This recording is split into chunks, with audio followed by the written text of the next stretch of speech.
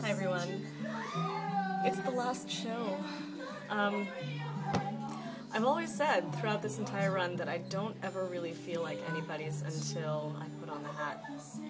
So, the hat is going on for the last time.